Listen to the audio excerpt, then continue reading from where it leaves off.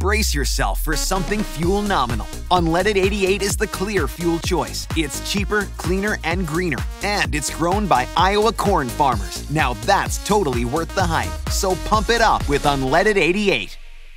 Save big money on your next painting project. Menards carries Purdy paintbrushes, roller covers, trays, and paint kits to help you get the job done right. Purdy brushes are handcrafted in the USA and are the #1 brand preferred by professionals. Save big on Purdy painting tools at Menards, America's #1 home improvement retailer for customer satisfaction according to J.D. Power. For J.D. Power 2024 award information, visit jdpower.com/awards. Save big money at Menards. Is your vehicle stopping like it should? Does it squeal or grind when you brake? Don't miss out on summer brake deals at O'Reilly Auto Parts. O'Reilly Auto Parts. Hello, Voices of Wrestling listener. Dave Ryan here. Have you ever wondered to yourself how many hidden gems are hidden away inside the last years of World Championship Wrestling? Have you ever asked yourself how many tenuous gags can be made about the name Mike Enos? And have you ever thought about what it sounds like for two Irishmen to interpret a very chaotic company through its B-show? The answers to all this and more are just a click away. Check out Days of Thunder every second Thursday on the Voices of Wrestling podcast network.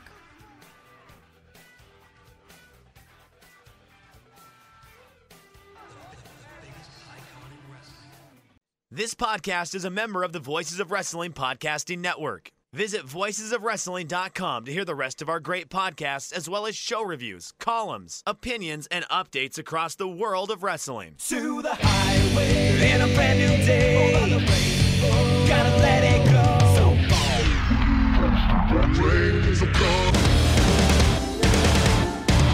Fast to finger down. Stars tonight together. Here everyone is singing.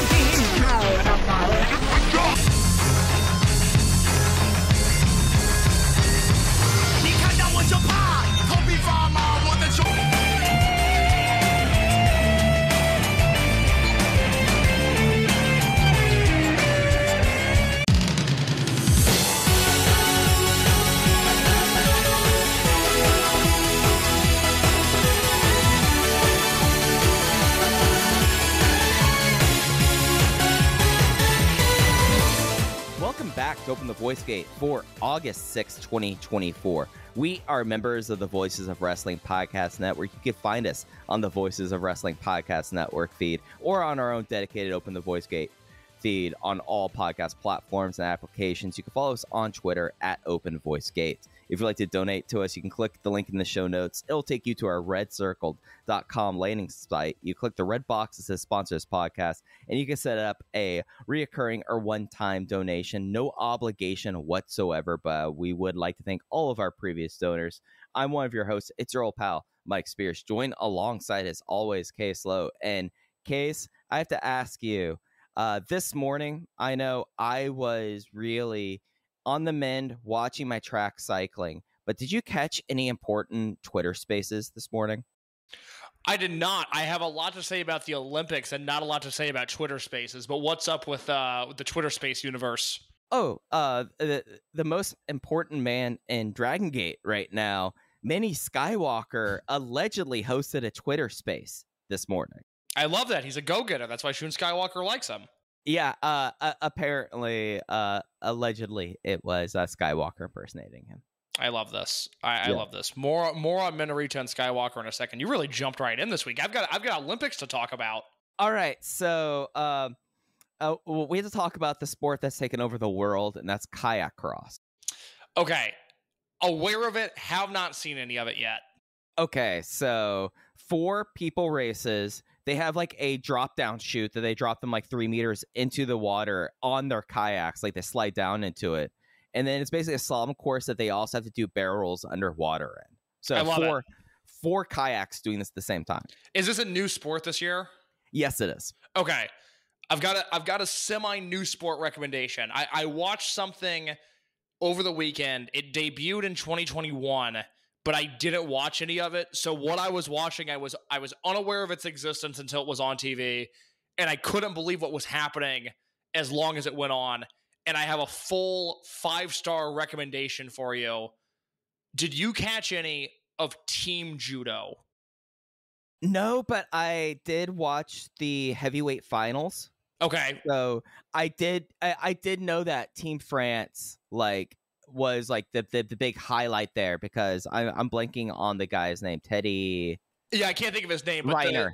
Yeah, exactly. Yeah, but they have like a wheel choosing what matchup has to happen. So yes, so I watched the bronze medal match on Saturday when it was happening, and then I had to go about my day on Saturday, and I've got everything DVR'd on YouTube TV. So Sunday morning, I went back and watched the gold medal match. So Team Judo, there's 6 weight classes. The simple way of looking at it is it's like men's middleweight, women's bantamweight, men's heavyweight, women's flyweight, men's light heavyweight, women's, whatever. There's 3 male weight classes, 3 female weight classes, and they trade off. So it's a little bit like a cybernetico match where there's a batting order. The order stays the same throughout. They never go like heavyweight man against like flyweight woman, which would be its own interesting thing. But it's 1 through 6. It's a best of 6 series, and I feel comfortable spoiling this because it won't hurt the enjoyment if you go back and rewatch it. But both the bronze, which was, I think, Brazil and Korea, and then the gold, which was Japan and France, both ended in a tie. They finished 3-3, and that is when they go to the Jumbotron, like it's spin the wheel, make the deal, and they roll a weight class onto the Jumbotron, and whatever that weight class is, those people fight it out for the gold in like a sudden death match. Mike, it's unbelievable how entertaining this is, because I like judo anyways. It's, outside of basketball, it's my go-to sport during the Olympics. I really, really enjoy it. This goes to show, this made me hate wrestling, because it goes to show how unimaginative, especially American wrestling is. This was closer to like a Dragongate stipulation than it was, like core Olympic level sport. I'm right now looking at the scorecards, and it is like it is like fascinating where like you see like that Brazil Italy one where it's like, okay, we go to the wheel and it's going to be women flyweight go. Yeah, exactly. And then the men's one, or the gold medal, again, I think this is a worthy spoiler. I hope this convinces people to watch it rather than stay away. It's the heavyweights. It's the male heavyweights. So yeah. the French guy who we were just talking about goes up against Japan's heavyweight, and it's unbelievable. It is, without a doubt, it is my new favorite sport in the entire Olympics.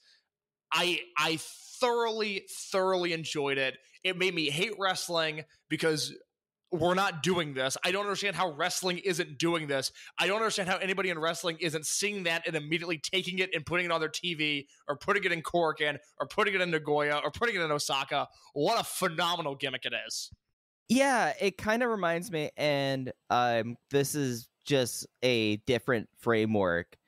I'm forgetting what the ladies pro wrestling versus All Japan women 4-on-4 match that happened at Tokyo. Yeah. That they completely, it was like, all right, we're going to do 4 5-minute periods, and then after that, then we're going to open it up from it being like singles matches and then being like the tag match. And it's just like, those are the things that, at least for me, I feel like it's like whenever you're playing within the system and finding something completely different, if it's a spin the deal, make the match, or if it is something like that.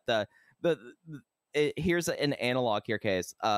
My favorite part on Olympic track cycling, which is my favorite thing to watch at the Olympics, isn't the team pursuit or team sprint. Where team sprint, I mean, they get up to like 60 kilometers an hour, and for pursuit, you're doing basically 4 kilometers in about 3 minutes and 40 seconds on this track, and you have to like keep in it. And with this, the most interesting ones to me are the Optimums and the Madison races, because at least for the Optimum, it's 4 different races in one. So you get to have a little bit of everything. Whereas with the Madison was the one I think I've talked to you about, where it's like they have kind of like rankings, and you tag in and you tag out within the race. It's the most fascinating stuff possible. And it's just like taking the established idea, if it's being judo with like the wheel, or within track cycling with like, okay, we have to go around this track somehow, and just like, what can we do to make it different? And it creates completely compelling sport out of anything. And if pro wrestling could get their act together in a lot of ways and learn some things about this, I mean, man, just imagine like what stuff you could be doing with like the idea of a cybernetica or a gauntlet. I know.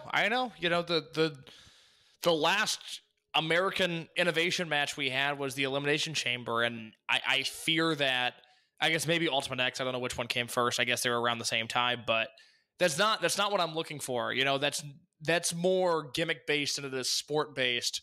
Championship scramble, maybe. Yeah, maybe. I don't know. It just I look at stuff like this, and you're right that Joshi 4-on-4 match, which I watched when you and Alan and I were doing Greatest Wrestler Ever a few years ago. Like, that's a great comp. There's just there's nothing like that, and I guess we can segue into this because I had a conversation with Tony Khan today, which I'll talk about in just a second. But like, I guess in my heart of hearts, that's what I was hoping AEW was going to be when it started, was a mix of Crockett and then a mix of like really sporty, almost like Evolve on steroids level pro wrestling. And it wasn't ever that, and it's certainly not going to be that now, which is a bummer because I still think there's a giant hole in the market for stuff like that. But I did have a conversation with Tony Khan today. How AEW PR reached out to me and said, do you want to talk to Tony Khan? And I said, yeah, of course I do. And so we had about a half-hour conversation that should, unless this podcast goes up in the very middle of the night, that should be out by the time most people hear this. I will link it on my social media. I'll put it in the AEW channel on the Voices of Wrestling Discord as well, so people can check that out.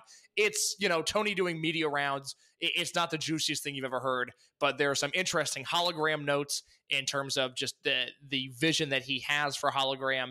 There's some clarification on who is quote unquote in the room when it comes to the AEW creative process. And there's an update on the status of Strong Hearts, because of course there is, because I talked to Tony Khan.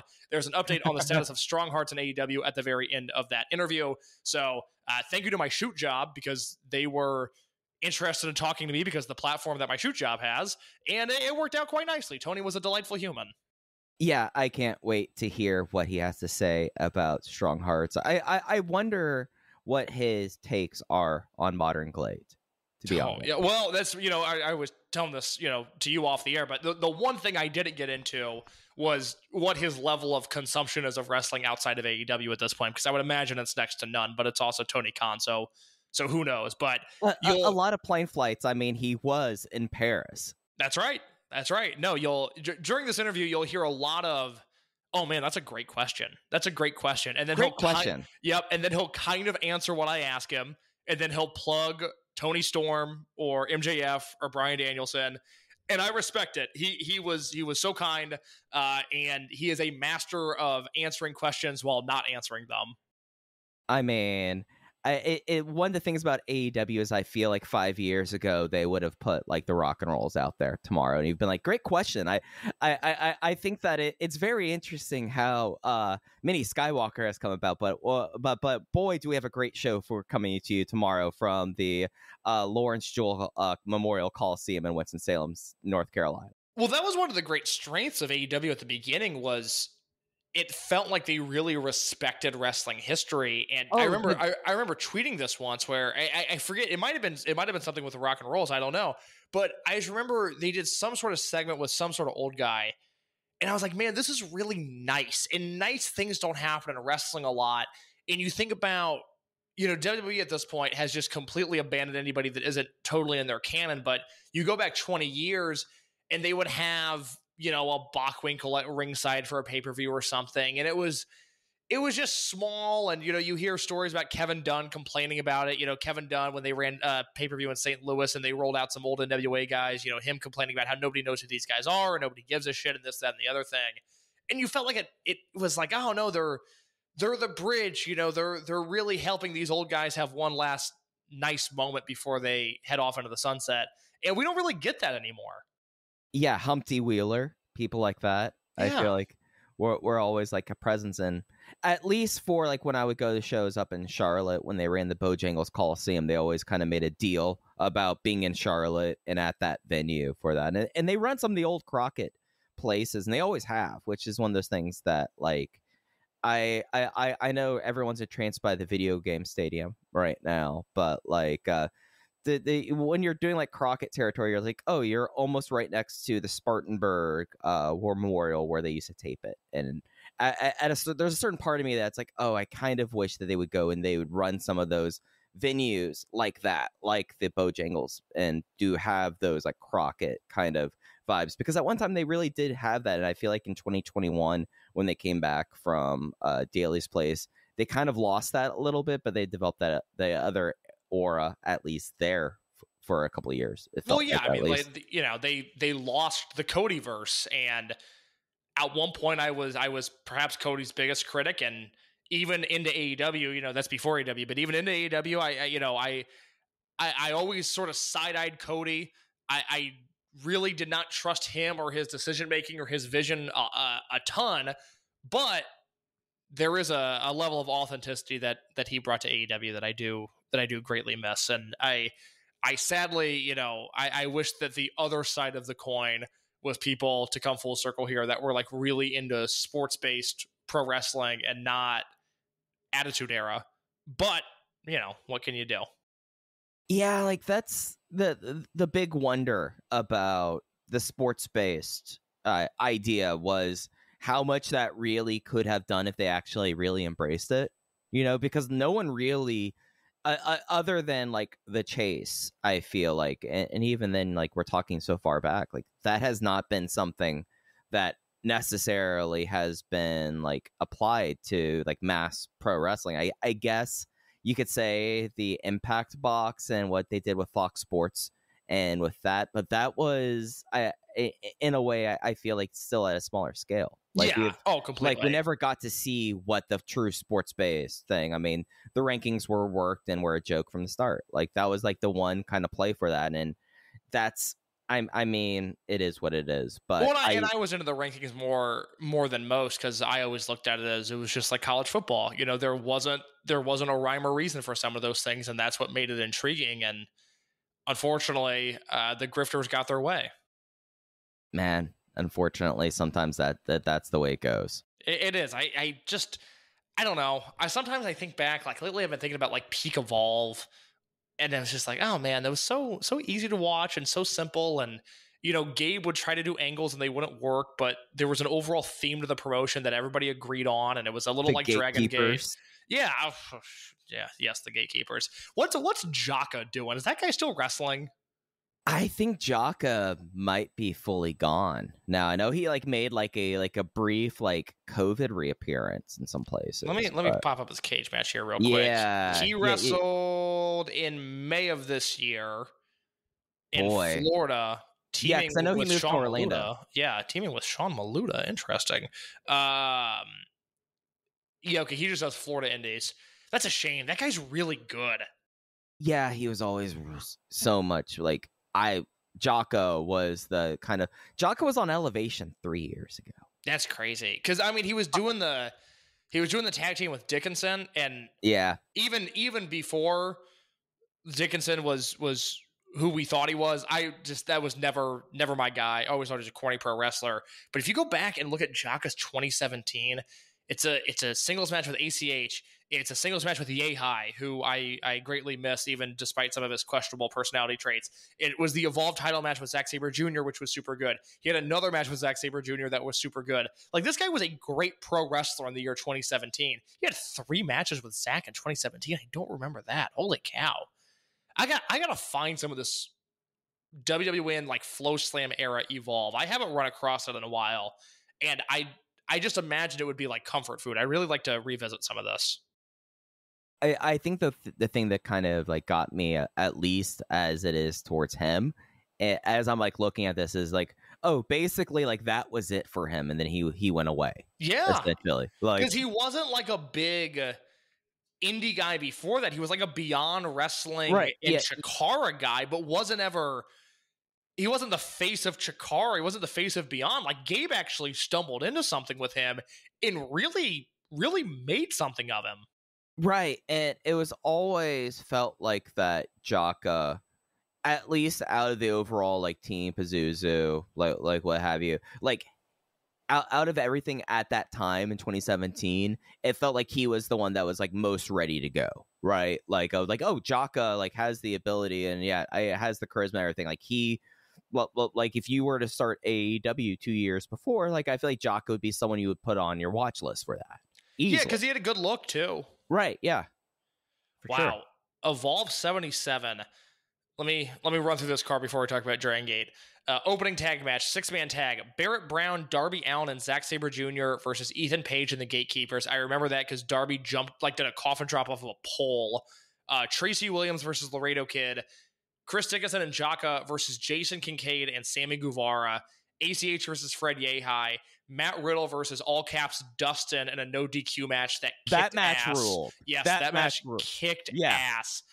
Timothy Thatcher versus Jeff Cobb, which I remember being horrible. And then Zack Sabre Jr. versus Chris Hero and Hero's Indie send-off. Yeah, that was the night after the ring broke on Casa. Oh, yeah, that's right. And that was oddly enough against Jaka. Right, yeah. Whoa. Wow, I forgot that was that weekend. Mm-hmm. Did Casa ever wrestle again? No, he did not. No. Evolve 76, that was it. Yeah. Yeah, he's now, last time I heard, a firefighter in Charleston. Yeah, seemed to be living a very happy life free of Gabe Sapolsky the last time I checked. Yeah, and seemed to like not have like a like long-term health concerns, considering. Yeah, well, I mean, every day Sal should wake up and thank God that Peter Casa didn't sue him. I mean, that ring just like the way that it was versus the Keith Lee and Chris Hero match, that was just boy, embarrassing. Also, I'm now looking at Casa's Wikipedia, and I forgot or his cage match, and I forgot that at one point he was in a tag team called Nuclear Casserole. Yep, with Chase Cauliflower Brown. 5 stars. Yeah. That is where is that in modern wrestling? Where is the Nuclear Casserole of our time? It doesn't exist. I mean, like Chase Brown, I remember being a Carolina's like indie jobber who had like an awful look and that kind of work he always brought. Cauliflower of him, like he had like a very short Ring of Honor tenure. I love that. Do you remember Alabama Attitude? Alabama Attitude, is that something? Was that like I'm blanking on his name now.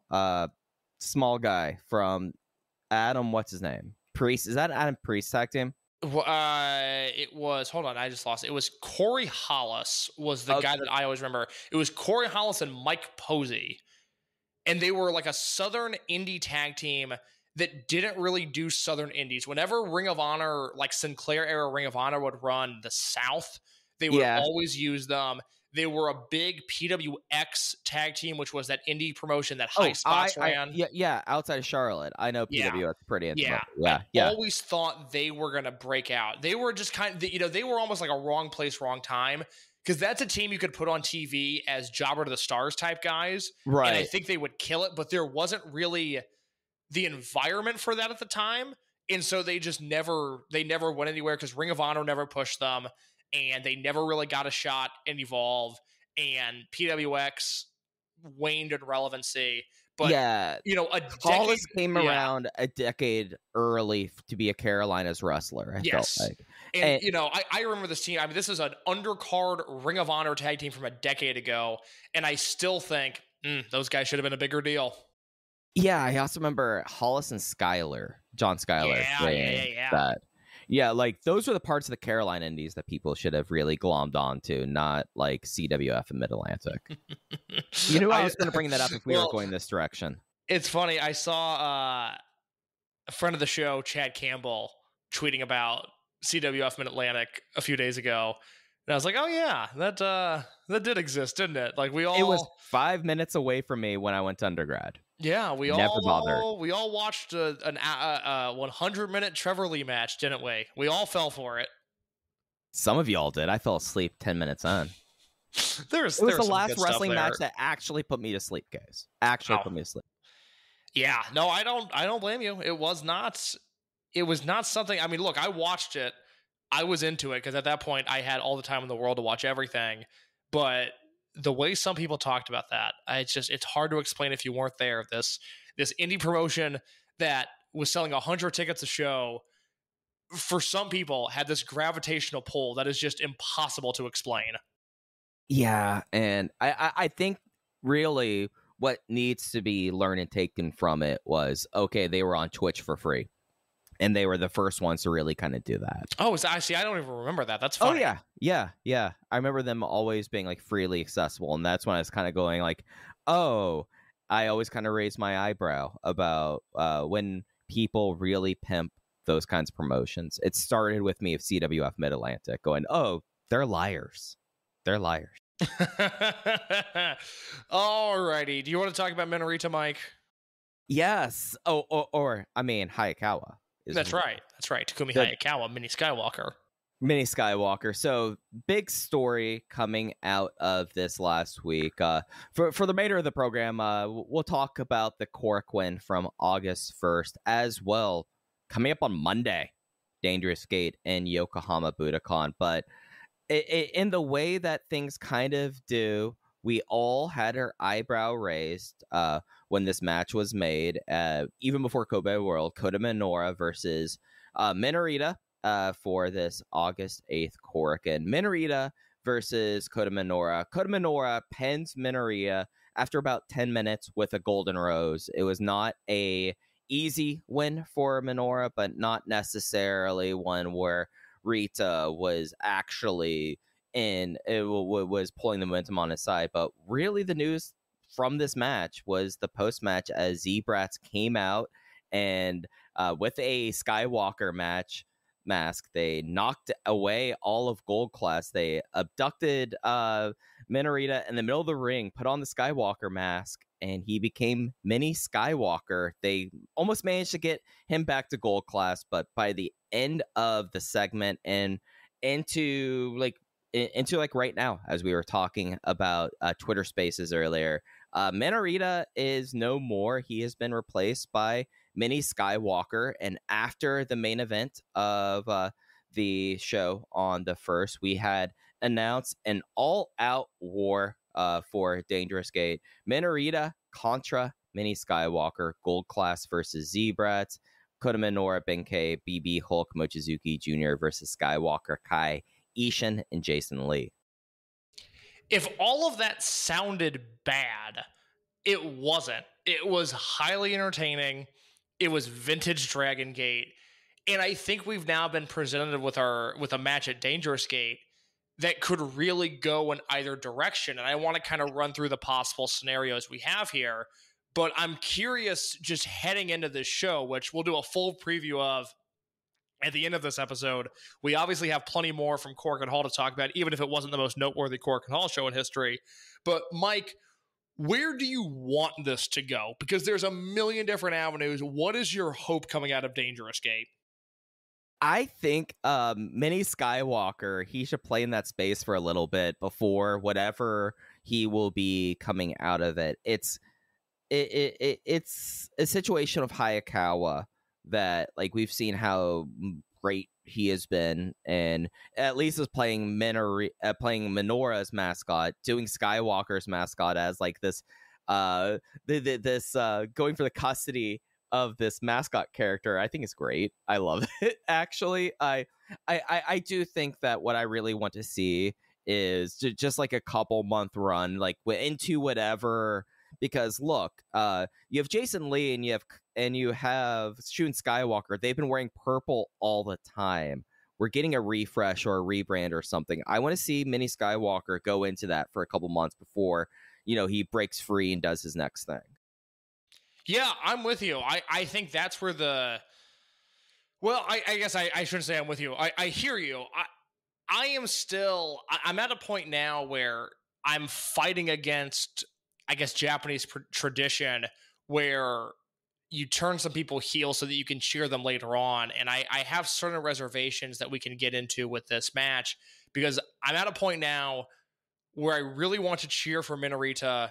And in a related note, I really want to cheer for Mochizuki Jr. And I'm afraid that we could leave Dangerous Gate with one of those men as a heel, if not both of those men as a heel. And I'm not really interested in that right now. These are two guys that, speaking from a pure fan lens, have really earned my respect. I think they've developed a phenomenal reputation. And for as entertaining as Mini Skywalker is, and I'm not saying that we have to abandon this completely, because there's obviously great fun to be had with the mini bodysuit and the mini mask and, mini Skywalker moves. I get it. I like that idea, but I hope sooner rather than later we're cheering for Takumi Hayakawa and not Mini Skywalker. I did not really come out of this expecting a junior heel turn. Well, what led you to think that could be on the table? So let me go through the possible scenarios here of what we could get. I ranked these in terms of what I would like to see the most compared to what I would like to see the least. Junior is at the tail end of this, so if Junior feels out of place now, I will explain as we get there. What I want to see the most, and this is coming out of Dangerous Gate, whether it happens at that show specifically or maybe the September Korakuen, I don't know. But what I would like to see the most is still a Coach Minoura heel turn and a Minorita face turn, because I'm going to note Minorita as a heel going forward. So Coach Minoura turns heel, Minorita turns face. I still think that is the most interesting option of any of these.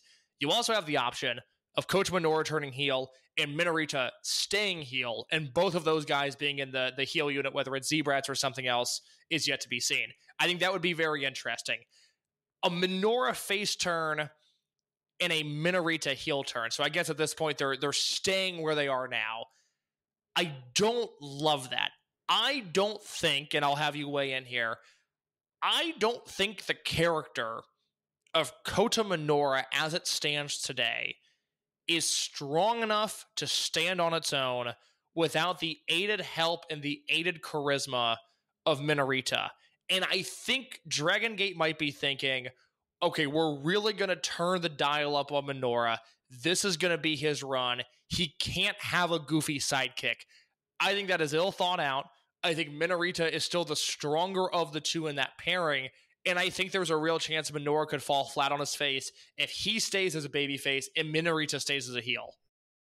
Yeah, if it's a status quo that happens, and especially if it's Kota Minoura just going like, well, I lost Minorita, now I guess I'm back to normal, I don't feel like that's earned whatsoever. And I don't feel like that will be enough of a change really to progress him into that next stage, because like what has he learned out of this, or like what has he grown from as he's gone through this rookie kind of de-elevation, like doing the openers. This match was match 3, which was a big point of kind of contention for Minorita, but I feel like if you kind of keep it status quo, other than okay, you get to see like the Mini Skywalker solves a big problem with the heel unit. It does.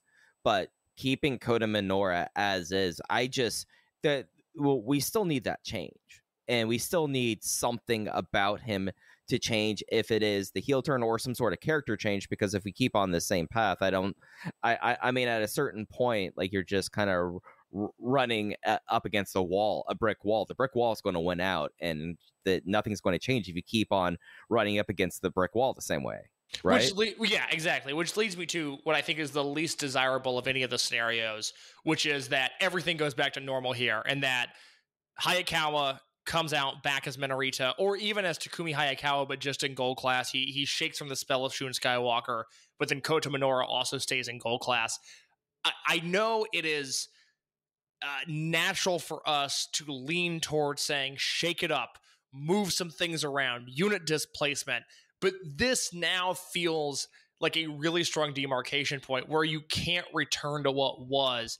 And that whether it is, again, Minorita staying heel, whether it is Minoura turning heel, which I still think is the most interesting option, you can't just do this angle and then wipe your hands of it. In September, we have Hulk and Minoura and Minorita in an opening trios match. That's not going to be any good.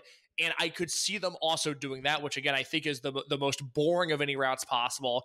And it could lead to, more catastrophe with Coach Minoura. I'm not sure that I trust him as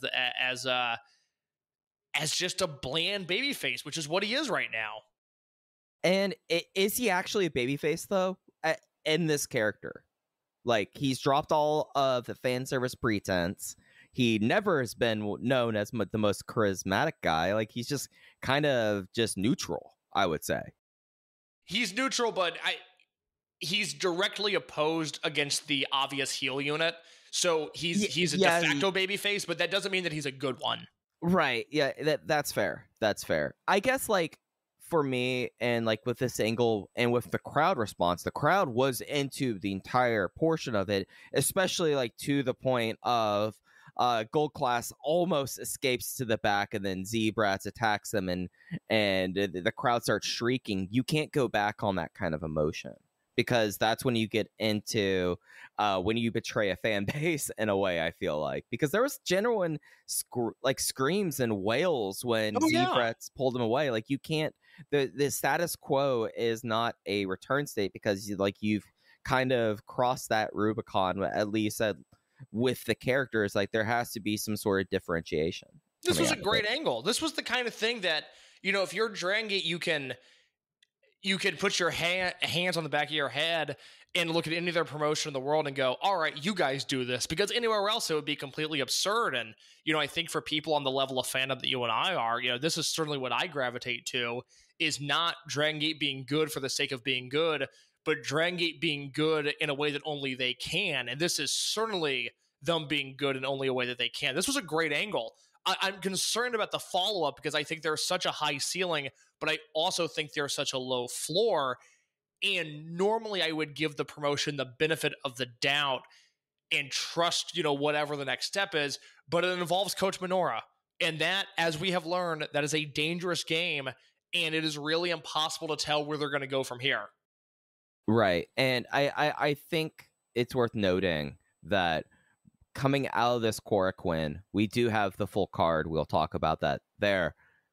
You put together 2 championship matches that have outsiders involved, and having outsiders that I would say probably by and large are not appealing to the people that would buy into this angle as much.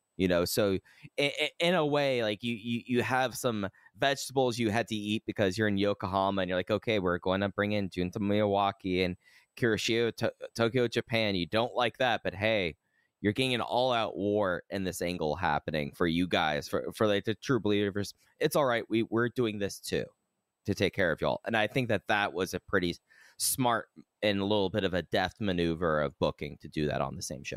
That's an interesting point. I hadn't really thought about that. The outsiders, the Junta thing, I don't read into too much. Until I hear otherwise, I'm fully of the belief that the Junta thing is a rare instance of Ultimo calling a shot and showing loyalty to a guy that was very loyal to him in Mexico.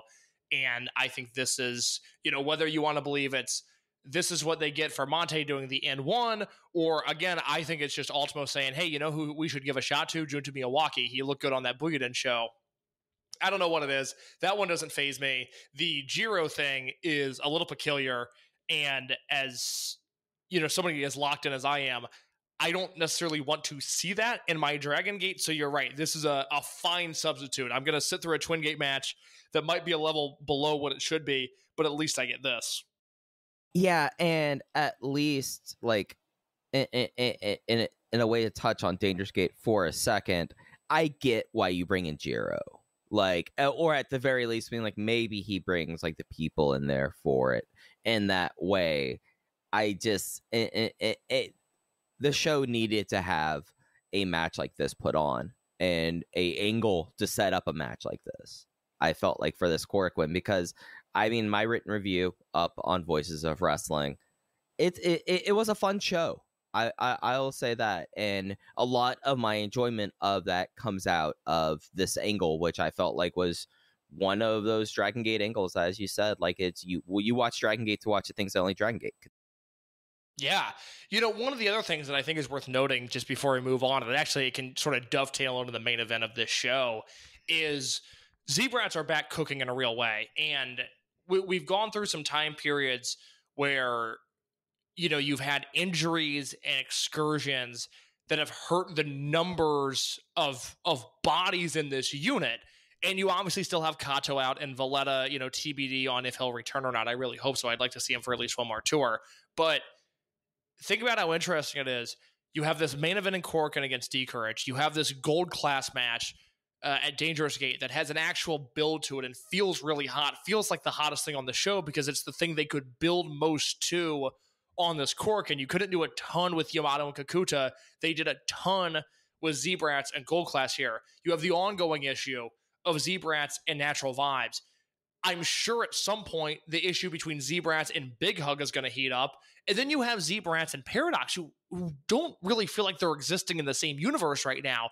But Z-Brats have become such a strong heel unit again because they've sort of ebbed and flowed throughout their 2.5-year existence at this point that any Z-Brats main event that has any sort of gross word to use in the context of contemporary wrestling, but any Z-Brats main event that has a story built into it is going to feel really hot because whether it's Ishin or Jason or Shun or perhaps even Mini Skywalker, like this unit's really clicking right now. This unit is doing really good things, and I just think that's worth noting, especially in the context of talking about what's to come with Gold Class, but now also talking about what they did with D-Courage. Yeah, and I think with Z-Brats and especially as like it relates to like this main event and the idea of Z-Brats being such a now like a heavy presence on the show, when they have that core four in a match together, it raises the stakes. Well, like because you always would, at least for the last few months, you had Kai and Ishin off on their own kind of thing, and you had Shun and Jason do their thing. So the fact that you have all four of them both here in this Korakuen main event against D-Courage and Ryusuke Taguchi, as well as that's the Z-Brats match at Dangerous Gate, I think it just like it pulls focus and kind of in a way kind of raises the stakes because they're all there. And I feel like that there is something about a heel unit that when it is on all cylinders, like you think I saw across my timeline like a Kaientai Deluxe match from Michinoku Pro, and it's like, oh yeah, it's all 10 of them. Like you have to, if you have the entire Kaientai Deluxe, including Shiryu and Mensteo, but if you have all of them together, it changes it. And I feel like that was something that really adds to the stakes. And I think that was an aspect of Z-Brats we got to see in this main event with Z-Brats versus D-Courage, Madoka Kakuta, Dragon Dia, Ryoya Tanaka, with the pinch-hitting Ryusuke Taguchi of New Japan Pro Wrestling. Z-Brats wins a surprisingly clean affair, a Scrapbuster Jinchu on Tanaka from Ishin to get the win in about 20 minutes. But we had Taguchi kind of come and play, but really, as you were saying, Case, this was a Z-Brats match more so than anything. Yeah, I wanted this to be better than it was. I had an idea of Taguchi in my head that just didn't come into fruition. A more serious Taguchi, not that I was expecting him to be Toshiaki Kawada, but I thought he would have assimilated just a little bit better into this environment that he did. It was a good match. You know, I have seen many a Taguchi matches throughout my years that have been train wrecks, you know, that have not landed with what they're going for. The concept is a failure, the execution is a failure. This was not that. This was a perfectly fine match. It was a step down from your usual Dragongate Korakuen and a major step down from what would have been had Yoshioka been in this match. I get it. It certainly felt big. I don't know, to you, did Taguchi come across like a big star? Because he did to me. Yeah, enough so that I almost pulled up YouTube to play his theme music as he came out, just because, like, I was like, "Oh, the crowd's actually really into it," and that was a thing that kind of sucked on the show, was losing that ability to kind of read off of that. But as I wrote, like, this was collectively like if we put our brains together, Case, this is what we were going to get. Like a whole lot of Madoka Kakuta Fezation, you know, and Taguchi, and then, you know, it was going to end with Ishin, the kind of the heel that's getting a little bit of a push pending the rookie, you know, but it just never really got out of just doing exactly what you expected it to be. No, I thought the star of the match was Tanaka, which I guess is becoming a reoccurring theme. He's kind of becoming a super worker in Korakuen when he's given the chance. And, you know, I don't know if I had to take somebody's year, would I rather have Daya's year, Super Juniors included, or Tanaka's year? I've been far more entertained by Tanaka this year. And that's not really a slight on Daya because I think he's been good, but Tanaka's a thrilling wrestler. And I still think even within the bubble that we exist in, he's heavily underrated, and I'm hoping he turns heads at Dangerous Gate. And as we head into Dangerous Gate, where fingers crossed we get a King of Gate lineup and announcement, I'm really hoping Tanaka's in King of Gate. If it's single elimination, he'll be bounced in the first round, whatever. But if it's block play, he could have a chance for 4 or 5 really, really interesting matches. And I think he's ready. He's not ready to win. He's not ready to be pushed. But I think he's ready to have great matches with just about anybody on the roster. Brace yourself for something fuel nominal. Unleaded 88 is the clear fuel choice. It's cheaper, cleaner, and greener. And it's grown by Iowa corn farmers. Now that's totally worth the hype. So pump it up with Unleaded 88. Save big on all your back-to-school needs, all in the Baker's app. Get tender USDA Choice untrimmed beef brisket for $2.99 per pound, limit 2. Then get 10 for $10 during our sale on items like Lay's Stacks, Rice-A-Roni, and Sparkling Ice Sparkling Water, all with your card. Shop these deals at your local Baker's, less than 10 miles away. Or tap the screen now to download the Baker's app to save big today. Baker's, fresh for everyone. Prices and product availability subject to change. Restrictions apply. See site for details. Yeah, and I feel like a match like this really kind of puts the focus onto him, because you were going to have him kind of eat a whole lot of offense and really do the work here. And he's getting a payoff for that almost immediately. I mean, he's facing KZ at Dangerous Gate, as you kind of alluded to. That's going to be a big highlight for him. I just think that for D-Courage right now, bringing in Taguchi and having this kind of be the payoff of everything, it kind of worked out in a way where, like, we're still not a definite date back for Yuki Yoshioka, but probably sometime this fall we'll be getting news that he is returning, or more likely than not, him being like a shock return, or like getting into the ring and saying like, all right, and I'm back, basically. And I feel like that it kind of, in a way, that this entire Best of the Super Junior experience for Daya, coinciding with Tanaka kind of crystallizing into form, I guess in a wild way, D-Courage feels a little bit more relevant and maybe more hot than they have since, I mean, I feel like that since they were Twin Gate champions last year, maybe? Like, maybe. I don't know. The problem with them is that even if they're more relevant, they're still the least relevant unit in the company, because I think Vibes on a whole is just more consistent, more entertaining than they are. Paradox, I'm morbidly intrigued by, way more so when Doi's around, but even when Doi's not, I as we discussed heavily last week, I'm into the Yamato right now. I'm into what he's doing. I just said what I said about Z-Brats.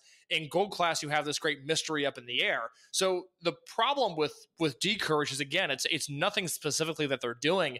It's that the competition against them is just so strong. And so that's why, I think the Kakuta Yamato match doesn't feel as hot as it could. Now, again, you're also, dealing with issues with build there.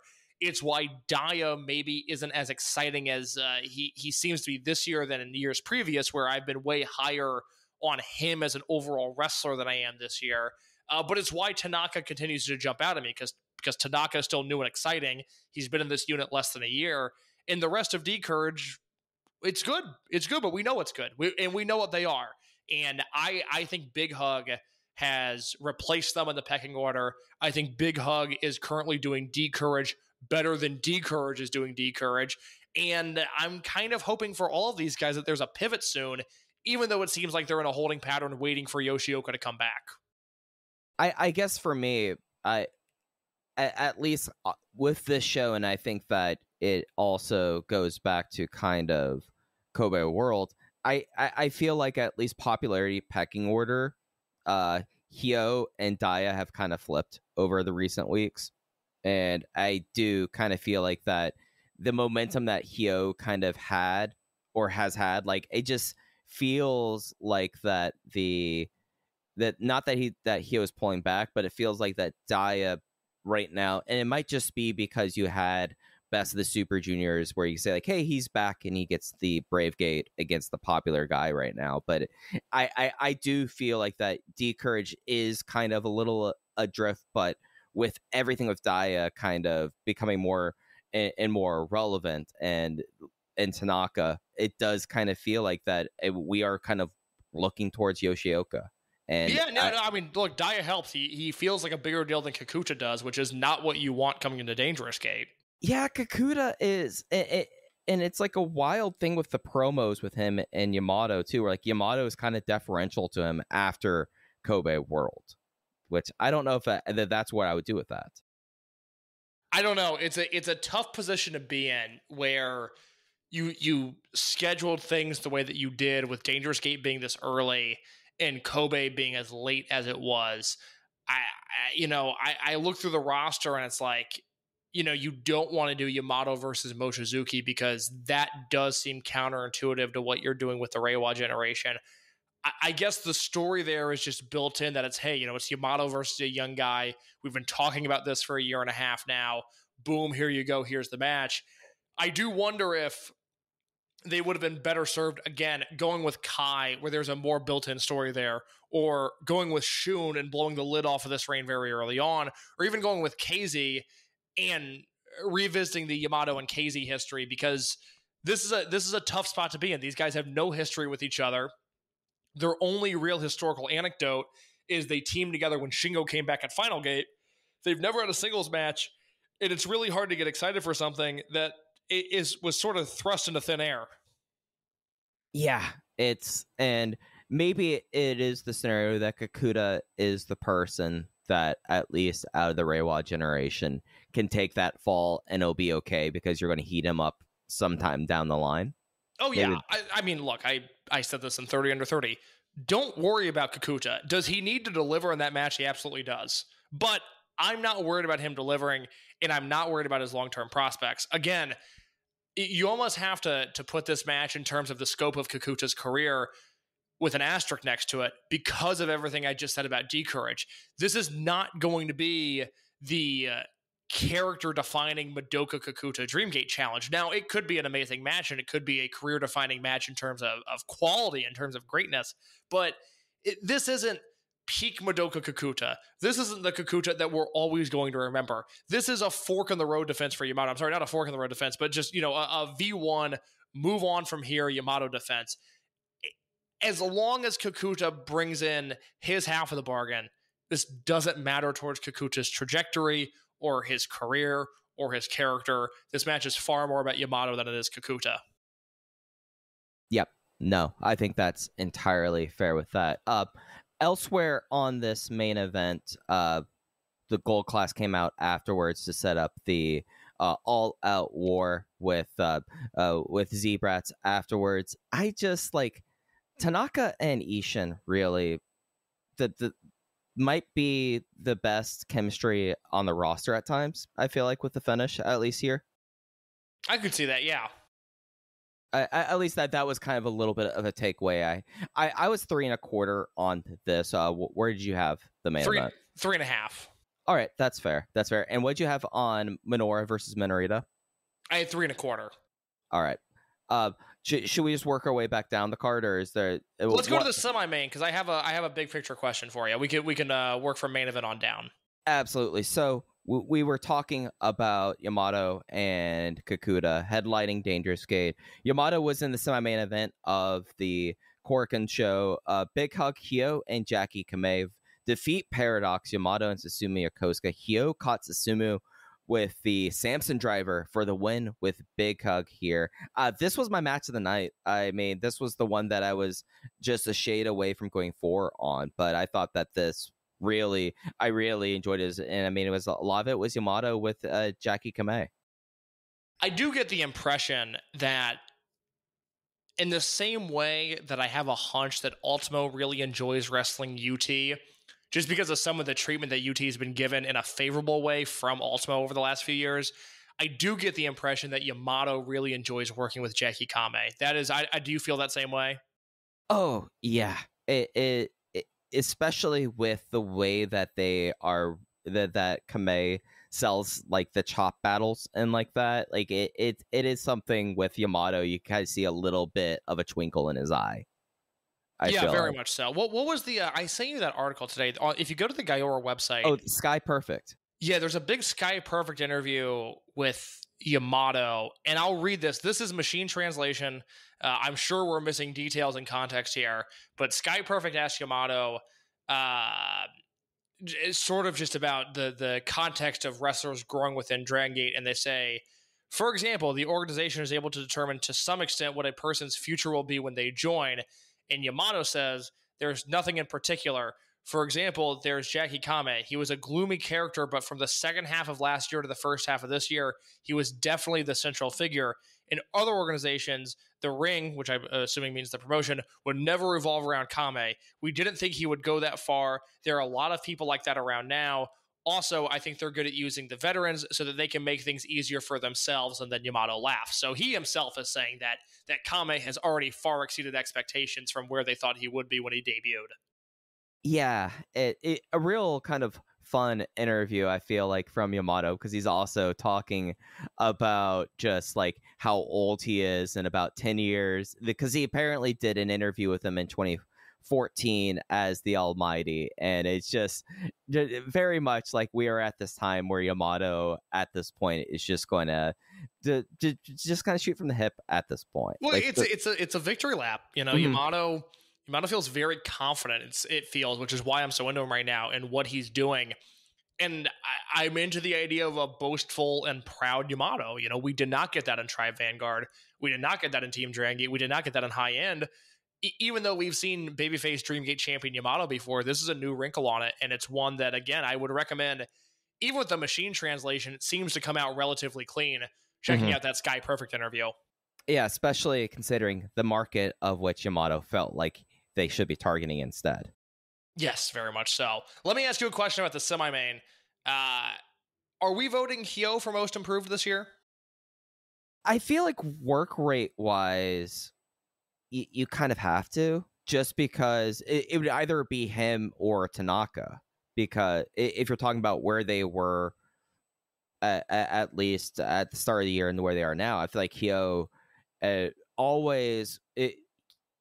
I would say by about 2021, you wouldn't get very many bad Hyo matches, but there wouldn't necessarily be exceptional ones. But I would say that he's done his best in-ring work, at least in Big Hug, I would say. Yeah. Paul in the Discord mentioned that today in the Observer Awards section, and I have spent zero time thinking about that. But I read that today, and I thought, well...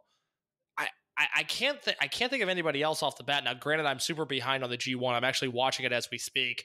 And maybe if one of the young, quote-unquote, New Japan stars really blows me away, you know, if I like what Uemura is doing at the tournament, then okay, maybe I can see that argument there. But Hyo feels like the right answer this year because it's a little Tokyo Sports-ish where...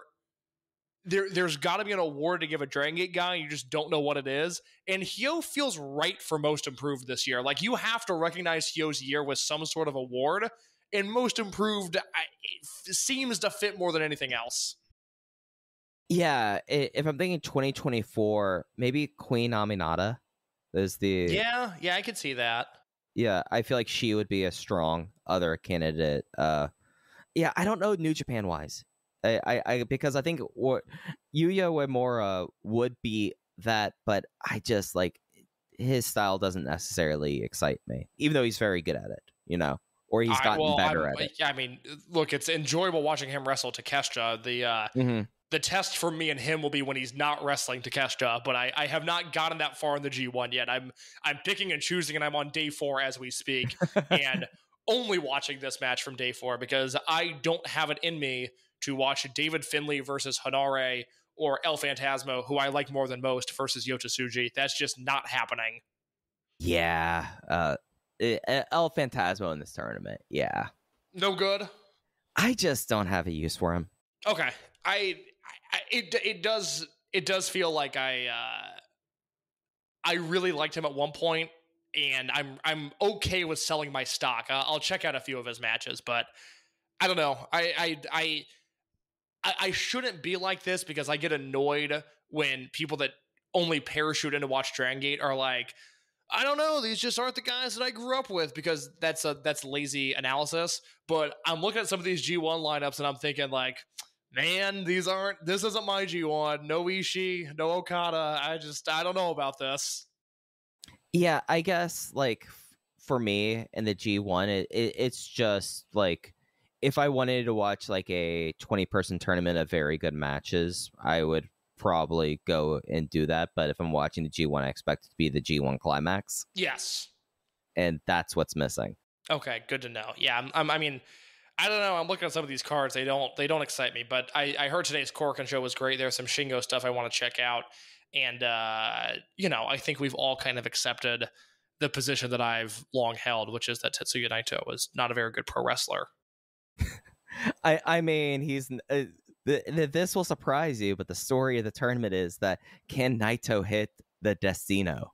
God, that really sounds terrible. I don't know. It's always my thing with Naito. It's just like, even at his peak, even when he had all those Kenny Omega matches and he had all those Ibushi matches and he had those Okada matches, I've never left a great Naito match going, God, Naito was great in that match. It's always the other guy. And Naito's there.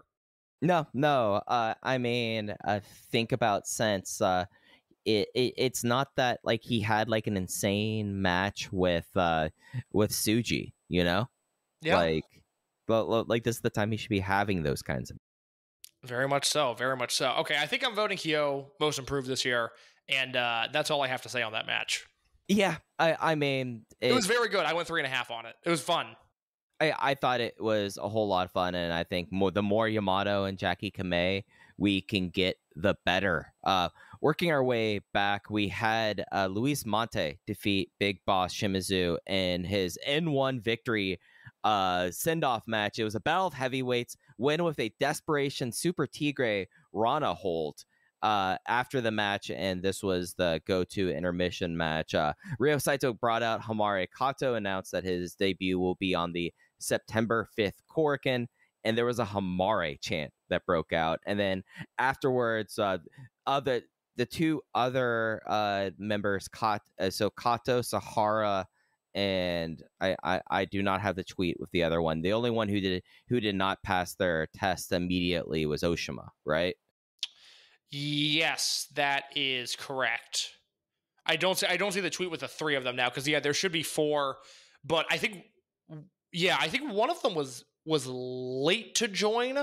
Did we get official word that one of the 4 failed their test and is done? No, I thought I saw someone tweet a Ryo Saito with 3 of them. I thought I did too.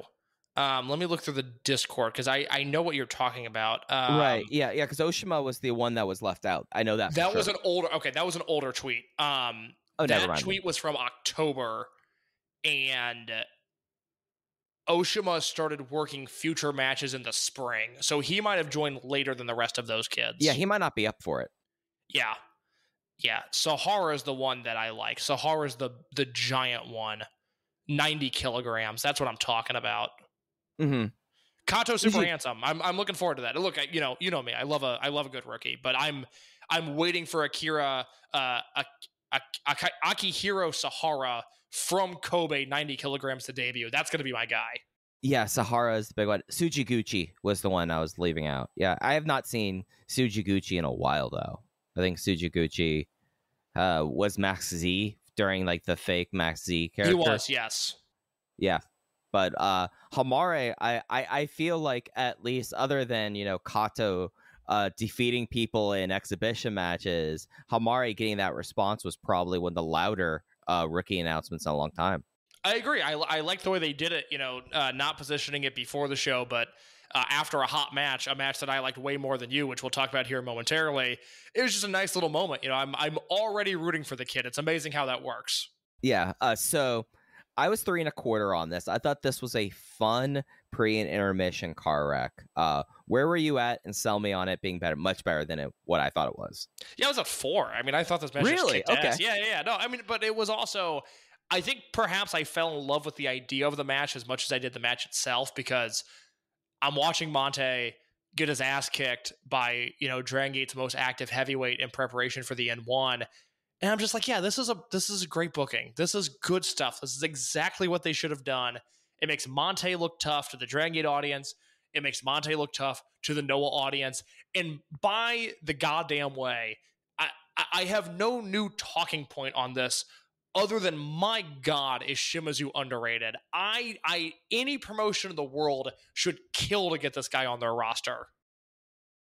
Yeah, I think for me it was the fact that it felt like the send-off match, that I couldn't get past it, but it was fun. I mean, the fact that they were basically playing off who can get the power bomb, and they were countering their way out of it. It is a wild thing that, like, we are so far beyond this that when Jay and Ho-Ho brought up Bokudomo Dragon, I was like, oh yeah, that was definitely a mask feud that went on. Yeah, you're exactly right. I mean, what they've done with Shimizu is just, it's so impressive. And I think, like, I know last year going into the Gate of Destiny, and even the year before that going into Champion Gate, when he wrestled Kai for the Dream Gate, and then obviously last year Kakuta, I'm sure during the previews to both matches, I was like, well, this is going to be the peak of Shimizu. You know, this will be his last Dream Gate match. And I watched him here and just thought, man, this guy should have a 3-month Dreamgate run. Like, this guy's actually too good to go his entire career without holding the Dreamgate championship. And I don't know what context it would ever make sense to get him the Dreamgate belt, but my God, is this guy good. He is just such a special wrestler. Yeah, and I feel like where he is now, and I feel like it's not even like a statement on vibes, but right now, the fact that you could put Shimizu in a special singles match with like half of the roster, I'm like, okay, let's see what's going to happen there. Like, Big Boss Shimizu versus Daiki Yanagiuchi. I'm into it. Yep, I'm into it. There's a million things you can do with him. You know, I thought last year his match with Shun was so good because it was kind of two guys going out there that are oftentimes, we know how great they are, but they're in a position where they can't fully show how great they are. And then you put them in a singles match and you go, oh, that's right. This is how they are. And Shimizu in particular is in such an interesting spot because he's got no one to turn to. You know, his closest generational peer at this point is UT. You know, he would have been in that generation with T-Hawk and with Eita and with Hayashi, Lindemann, not Yuga Hayashi, good Lord, El Lindemann, and they're all gone. You know, he has no real contemporaries outside of UT, and you see them team, but it's not like they'll ever have a great generational rivalry. And that was what they, you know, the story they told going into November of last year with the Dreamgate match. And I think there's a real argument to be made that Shimizu deserves a little bit more than what he's got now. Yeah, and especially given the fact that the focus has gone on to like not that he has been skipped, but like the that like Reiwa 6 and being able to have all those rivalries, that's going to be kind of the bread and butter in theory of the promotion in the next 5 to 10. He still, I mean, Shimizu is not even 36, I think. He's not that old. That is the surprising thing to me, is that he's in kind of like this adrift thing. So he is 31. Big Boss Shimizu's only 31. Yeah, I knew he was a lot younger than we thought. And I think that's also the issue with like the generational peers, because even though it would be like your Lindemann and your T-Hawks and your Eitas, in a weird way, he feels like he is younger than them. But he is... Oh, yeah. Oh, my God, yeah. But, and I feel like that is a scenario where he kind of like... The fact that he doesn't have a generational peer, that the fact that he is a heavyweight makes up for it in some ways, because you can have matches like this Luis Monte match, and it feels like it has a bit more heft to it. Whereas if he was, you know... I mean, he's announced and listed at basically 110 kilos. If he was announced at like 80 or 90 kilos, I don't think that it works that way for him. I think the fact that he's like true heavyweight, it provides him just a little bit of a way to get over the lack of generational peers. I know the timeline doesn't entirely match up, but you do have to wonder if in 2017... they try to make something of Shimizu as a heel instead of that second T-Hawk run that didn't go anywhere, and just how things would be different. Because 2016 King of Gate, it comes down to Yamato and Shimizu, which is one of my favorite Yamato matches, and it's one of my favorite Shimizu matches. And 2016, I thought Shimizu was a top 10 wrestler in the world, and 2016 was a glorious year of pro wrestling, and I thought Shimizu was right up there with just about everybody else. And if you turn him heel and do Yamato and Shimizu at World a year after that King of Gate finals, I think that's a really interesting scenario. No, it's interesting with him, and I feel like that him being kind of this adrift figure kind of makes him interesting in that level. Because oh my god, I mean, if he, I didn't really do this with Yamato because he's won 6 Dreamgate belts, but I've found myself ever since the Eita title win, I really like doing basically an article within my written review whenever there's a new Dreamgate champion and telling the story of their career.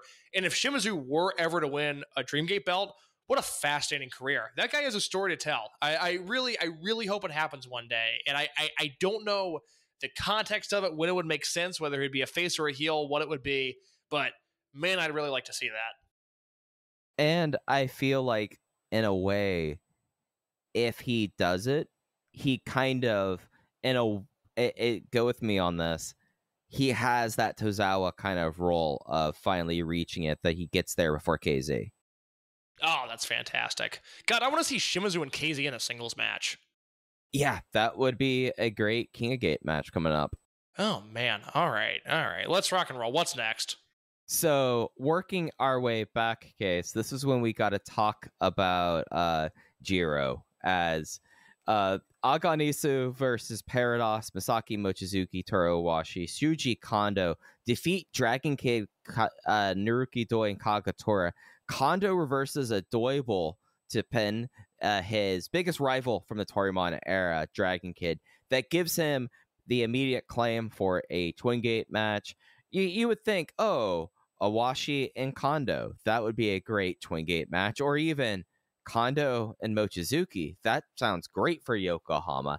Instead, we get his former Wrestle One compatriot, Kuroshio Tokyo, Japan, who has always wanted to make an appearance in Dragon Gate, but he will be the other challenger for Not Hug in Yokohama. So Naruki Doi and Dragon Kid making their defense against Shuji Kondo and Kuroshio Tokyo, Japan. Well, historically, and I note historically, I feel like I've been a little kinder to Jiro than others have. That being said, I have no interest in seeing him in this environment. No, and you lose the fact that they're not going to pay for his theme music and they're going to mute it, so you don't even have like the crowd laughing at him getting out of the ring during his entrance.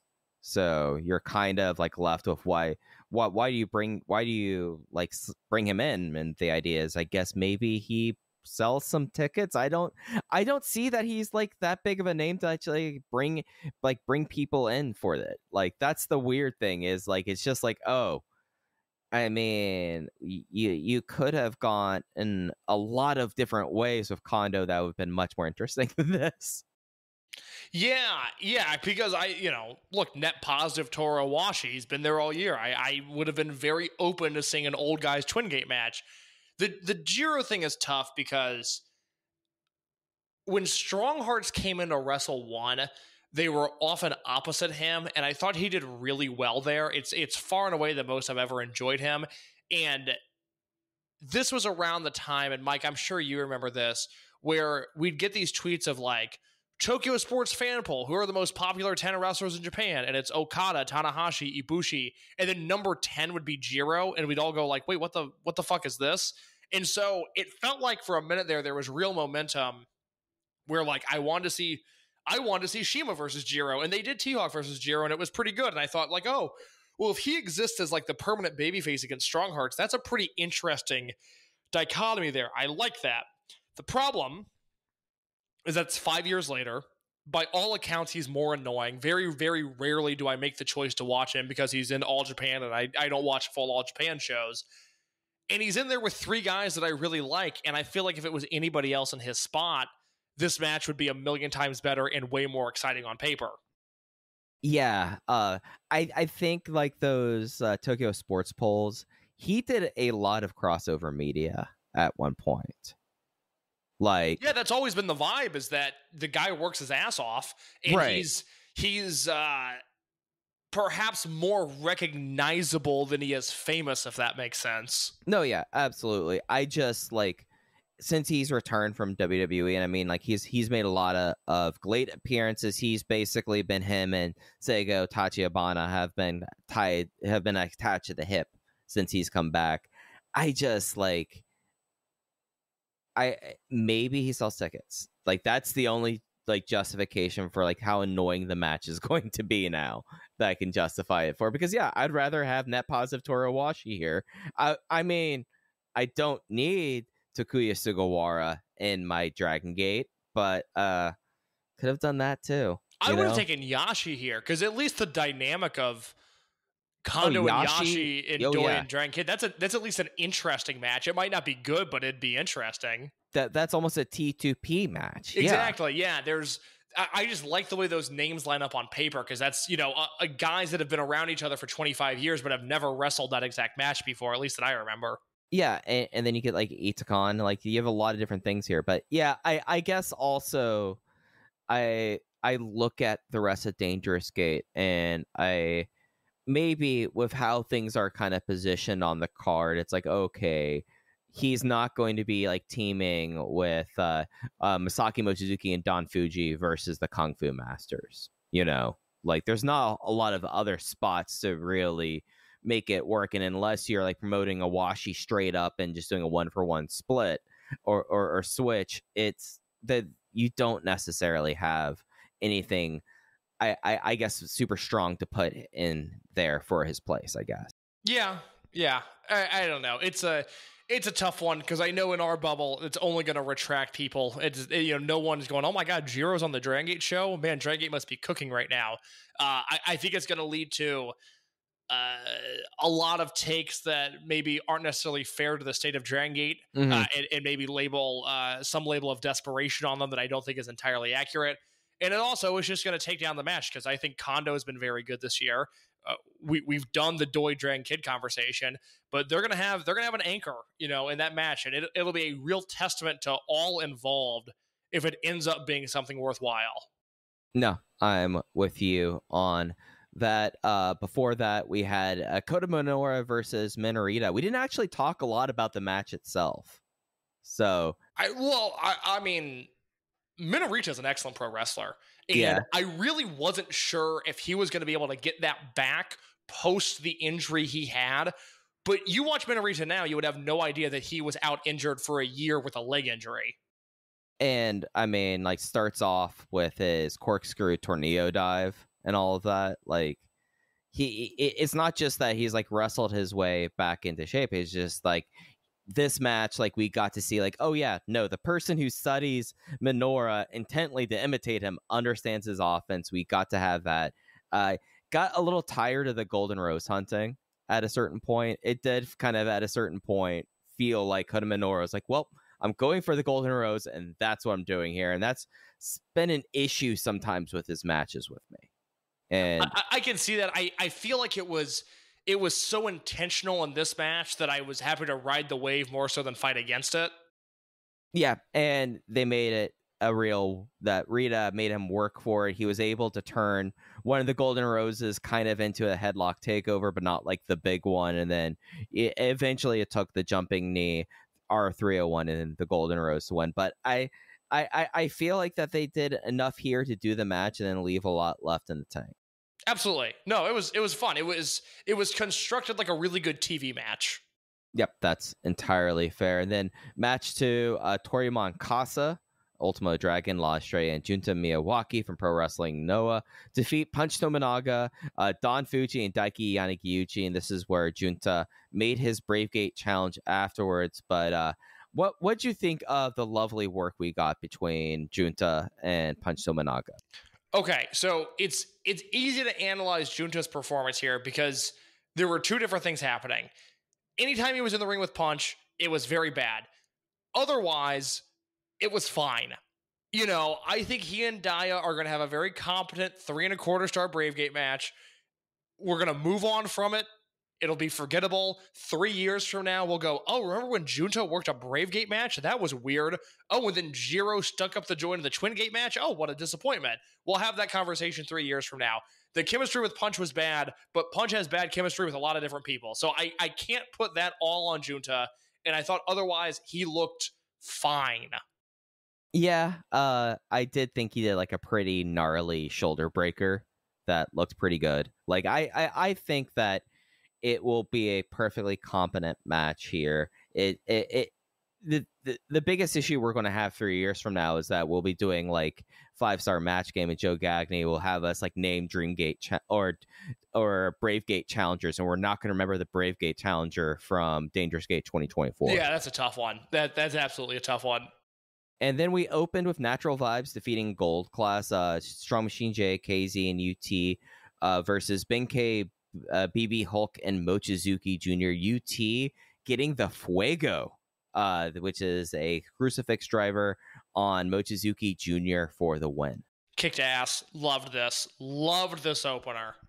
Yeah, SMJ and Jr. just rocking it. Eventually, one day, one of them is going to have to be the better second generation wrestler, and they're just going to try to murder each other until they decide that. You're not on this panel, so you won't have to deal with it, but I'm already anticipating very hostile and passive-aggressive emails in the Fighting Spirit 50 email thread that we're on when I advocate for Junior to be a top 25 wrestler this year, and people that are actively against Dragongate being represented in the poll are not going to take very kindly to it. But I don't know. I feel like Junior just on a show-in, show-out basis is better than the overwhelming majority of pro wrestlers right now. Yeah, and I love how it was this consumption of the feud with him and Strong Machine J that left his back open for UT, and that was really cool. It's like, oh, these are the things that make me love UT, because it's like, oh, you are just obsessed with going after Strong Machine J. That's okay.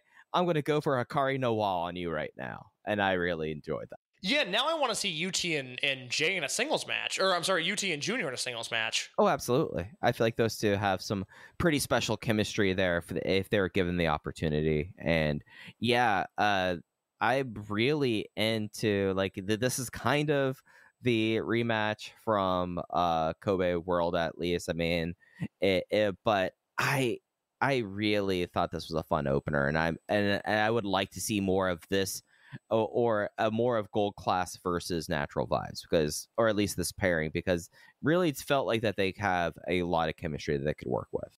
Yeah, I would assume, and we can transition into a Dangerous Gate preview here, as I have about 10 minutes before I have to go, so we'll have just enough time.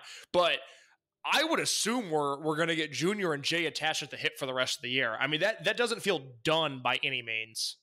No, and I feel like, at least with where they are right now and the way that, Junior has basically been betrayed by the other second generation wrestlers and by a lot of other wrestlers, like, you can go to this well.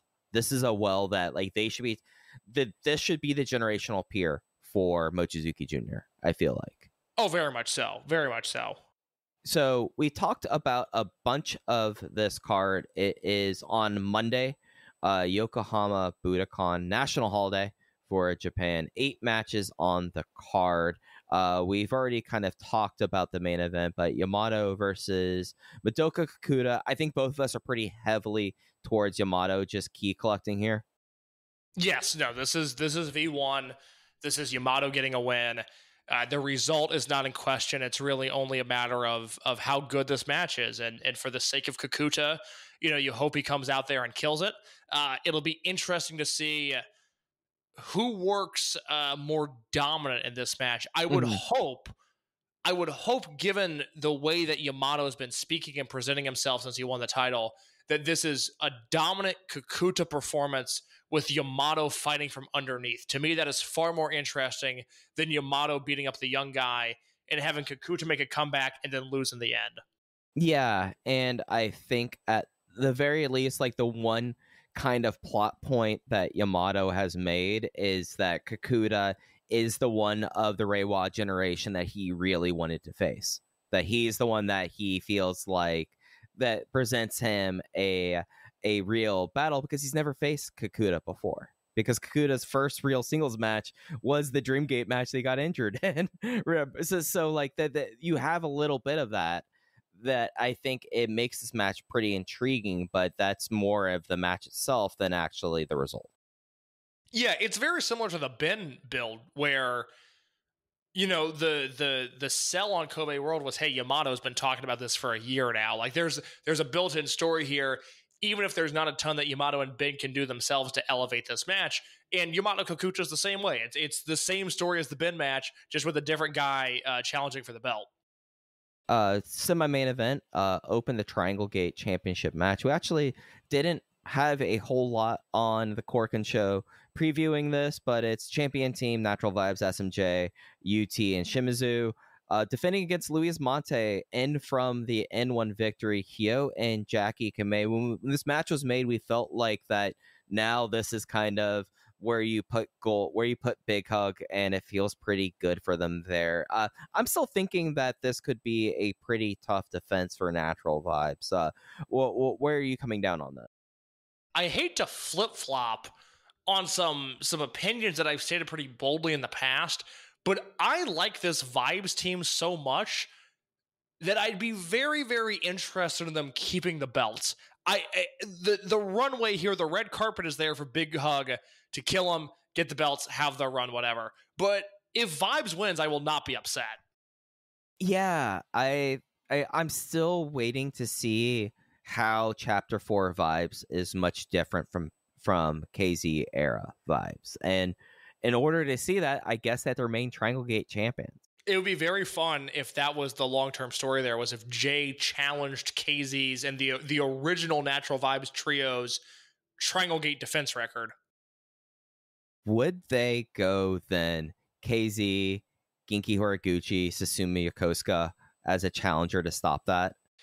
I don't think Genki has that left in him. That would be fun, though. It would be fun. It would be fun. I love a good unit callback. That's fine with me. I don't think Genki has the body to do that anymore.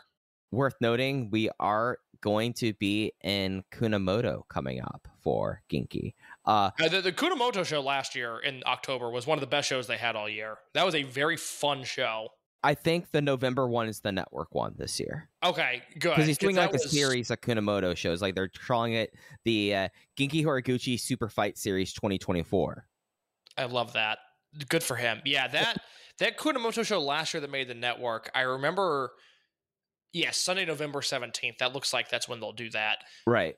That show last year felt like the way that American TV wrestling should feel every single week. That was a compact and concise show that had a million things going on, and everything was super exciting. Yeah. And and with the fact that they're kind of making this into a big thing, it does make me kind of have my antenna up with him that this could be a really special one coming up in November. It's true. That's a good point. The Twin Gate match that we talked about before, Not Hug defending against Kondo and Jiro. Minorita, Contra, Mini, Skywalker, Gold Class versus Zebra. It's all out war. Minoura, Benkei, BB Hulk, Mochizuki Jr. versus Shun Skywalker, Kai, Ishin, and Jason Lee. I guess this is what we kind of got to decide. Who's going to get possession of Tumi Hayakawa? Well, I have to apologize here because an hour ago I hinted at Junior turning heel and then I never got back to it. And the argument for Junior turning heel is that this is what's happened to him in all of his previous friendships, whether it was Ishin or whether it was Kato, is that they seem to join up with him and then they wrestle Z-Brats on a big show and they turn and join Z-Brats. And I guess the argument there is maybe Minoura saves Minorita, Gold Class thinks they have peace, and then Junior turns heel. Do I think it's likely? No. Do I want it to happen? No. Can I rule it out? Also, no. I like that as a 1% chance. I know, right? It's something worth mentioning. Yep. Bravegate is before that. Daya, Junta, Miyawaki. And then we get to our 3 undercard matches. couple of interesting ones here. We talked about KZ and Ryoya Tanaka. That's opening the show. But match 3, Paradox, Original Jimmys, Susumu Yokosuka and Kagetora versus Yasushi Kanda and La Estrella. I'm into this a lot, actually, the more I look at it.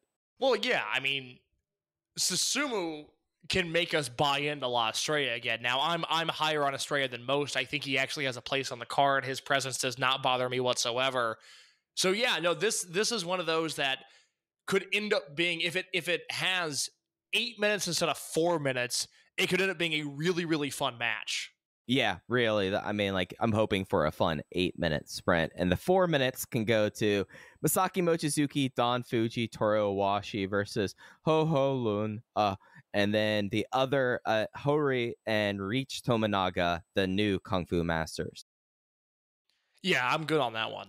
And then KZ and Ryoya Tanaka open up Dangerous Gate 2024 for us. Again, that is this Monday. It's a national holiday in Japan.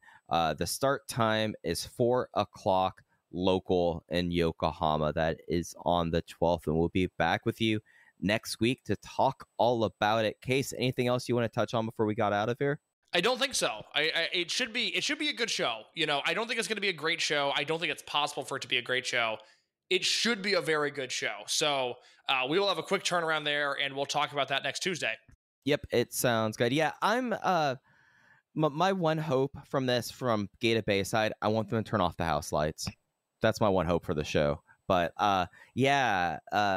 the turnaround, I feel like, did a little bit to it. I mean, we talked about Yamato and Kakuta not necessarily having a lot of tooth to it, but I'm really into the Gold Class versus Z-Brats angle coming out of that, so I have some pretty high hopes for that. Yeah, but as am I. That is, I think, for people like you and I think that's the main draw on this show. Absolutely, and as you said, we will be back next week, next Tuesday, to talk all about it. You can follow us on Twitter at OpenVoiceGate. Case is at _ in your case. I'm at Fujihaya. Thanks for listening to Open VoiceGate. We'll be back with you next week. Take care. That's the sound of your current hype level at the gas pump. But brace yourself for something fuel nominal, because Unleaded 88 is about to take the hype to a whole new level. Unleaded 88 is cheaper, cleaner, and greener than regular unleaded. Plus, it's homegrown, making Unleaded 88 the clear choice at the pump and totally worth the hype. So pump it up with Unleaded 88, brought to you by Iowa Corn. Save big at Menards. Discovering the perfect paint for your home has never been easier with Zinsser's Smart Code. Plan smart with interactive tools at smartcode.com. Buy smart in-store or online for home delivery. And paint smart with this advanced paint and primer in one. Save big on Zinsser's Smart Code at Menards, America's #1 home improvement retailer for customer satisfaction, according to J.D. Power. For J.D. Power 2024 award information, visit jdpower.com/awards. Save big money at Menards. Hello, do you like New Japan Pro Wrestling? Are you a Shin Nihon freak? If so, check out the Super J-Cast with Joel and Damon on the Voices of Wrestling Podcast Network. And even if you fucking hate New Japan Pro Wrestling, listen to the Super J-Cast anyway. Not just for our great show reviews, analysis, and pastrami sandwiches, but there's also usually some dick jokes somewhere in the obligatory opening 30 minutes of absolute nonsense we chat about every single week. That's the Super J-Cast for all the best talk about New Japan Pro Wrestling, crisps, and pornography.